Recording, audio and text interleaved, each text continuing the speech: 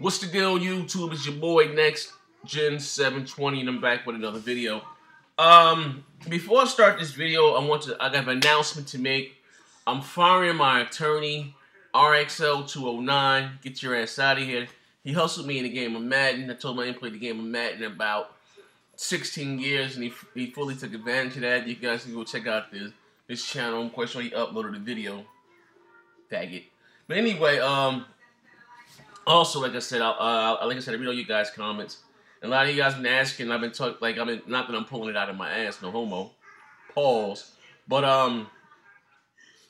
I've been having problems leaving links inside my videos. I don't know if it has something to do with my partnership or whatever the case may be, but I've been having problems leaving links.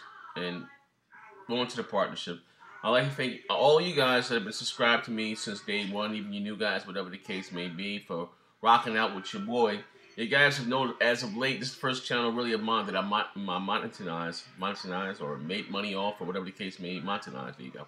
Made money off, you know what I mean? So after 3 weeks, I've received a partnership, you know. So like I said, you know, thanks to all you guys. Because I do this because I like it, I love it, you know what I mean? But like I said, I'd like to give a shout out and so all you guys have been subbed to me since day one, and you're like rocking out with your boy. Enough of that. I read an interesting article. Like I said, I'm going to try to leave a link in the description. If it doesn't happen, forgive me. It's not because of me. I'm having a problem. I got to speak to them. I don't know what the hell's the problem. But anyway, it says the Durango to be backwards compatible and have 2 upscaler chips. Something they don't mention, though, is the new Xbox will have 2 scalar chips that we're just cool about. That is that the UI, which is the user interface, can always be displayed in 1080p. While in-game rendering resolutions can be scaled to increase perf as needed to dynamic resolutions. Basically saying that we're going to have a real pretty, vibrant, colorful interface, and that most likely that the old Xbox 360 games, when you put them inside the new Xbox 720, Xbox 8, Xbox Infinite, whatever you want to call it, is going to upscale those games, make them look better. Now, what do you guys prefer? Do you prefer 1080p at 30 frames per second, or do you prefer 720p at 60 frames a second? Now, you know, the verdict is still out. We don't know. Everyone's talking about, you know, next generation is still going to be maybe 1080p at 30 frames per second. Like, I don't know. I never played in 60 frames per second exposed, but so I don't really know what the hell I'm missing. That's why I'm kind of scared of getting a PC. I'm going to be honest with you. I got one here in my cart here that Dream 308 helped me build. Shout out to him and Hard 8. And like I said, my birthday, you don't know, my birthday is coming up in about 2 weeks.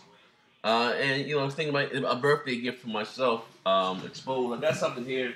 I may open it up and share with you guys. I got it from New Egg, but maybe I may open it tomorrow. But anyway, like I said, it's a birthday gift for myself.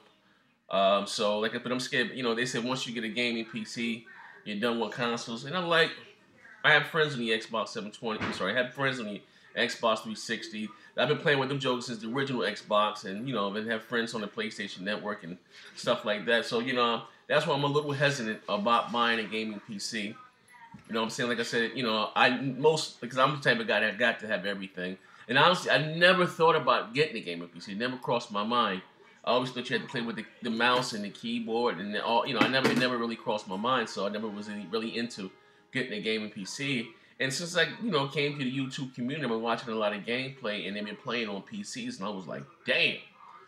And like I said, and then like I said, I was like, and then I go to, like yesterday, I go to play a little bit of Medal of Honor, Warfare, whatever the hell you call it, and that game looked horrible. I'm like, oh my god. I was looking at somebody playing on the PC, on YouTube, and I put it on my Xbox 360. I was like, damn, I can't do that. I took that shit out and, played a couple games with NBA 2K. I'm like, well, I can't do it, I got a couple great games in there. Like, I have yet to finish The Witcher 2, which is a great game. You know what I mean? But I'm looking at it on the PC, and I look at it on the console. I'm like, my God, like, I can't do this. You know what I mean? So, exposed with me. Like I said, I have two Xbox Live accounts. I guess Hard 8 calls up teasing me, saying I don't finish a lot, which is not true. I play what I like. You know what I mean? Some things just catch my attention, and it gets to me, grabs me, and it holds me, and I play through it. You know what I mean? So, like I said, the money is never wasted because I have a 16-year-old who's a gamer, and he comes and takes a lot of my games. You know what I mean? But if I like it, I'll play through it. You know what I mean? Exposed. Now, also, if you guys been living under a rock, you guys know that I have a bet with Dr. Trey. He's saying that the Wii U won't sell 10 million. I'm sorry, sell 10 million within the first year. And like I said, every week I want to talk about sales. So I guess I did a video about the PlayStation All-Stars developers being shut down, you know, suffering massive layoffs because people didn't go out and support the game. So most likely, you guys won't see a part 2. I don't know. I don't think so. Because the first one didn't sell too hot. Like I said, you never know. You know, but Sony knows that they are for cranking out exclusive after exclusive, which is cool. But no one buys them. Like, you take prime example, guys like Rated D. He mentioned something on my video, and I said, you didn't even buy the game. So, you know, one of the biggest Sony fanboys on his website doesn't even own this, I guess, one of Sony flagship titles, PlayStation All-Stars, to prove my point. Like, you guys don't go out and buy these games. Prime example, I talked about the Nintendo lovers. You guys wanted third-party support, now you got third-party support, and you don't go out there. What's that? Batman, what is it, 70,000 units sold worldwide. Tekken Tag Tournament 2 sold less than 10,000 units since launch worldwide. Like, come on. Like, developers are in, you know, the business to making money. No one's going to continue to, to put these games on this console if they don't sell. So can you really blame Crytek, you know, for not putting their game Crisis 3 on the Wii U? And they said it was a business decision by EA. Okay, I understand that. But why is it business decision? Because no one, you know, if I think, is Crisis 3 bigger than, is it more popular than Call of Duty? I don't think so. I like Crisis better, but that's my opinion. But look at Call of Duty launch sales. 6,000 units.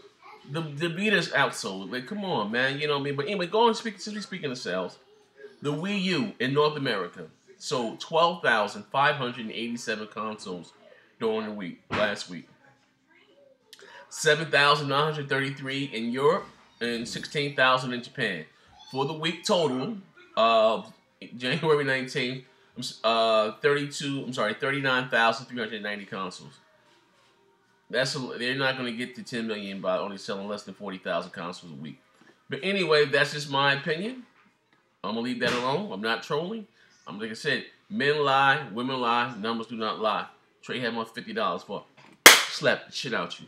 But anyway, I'm about to wrap this video up. And like I said, thank you all you guys for supporting me from day one. And as I always say, bang, bang. Damn, dog.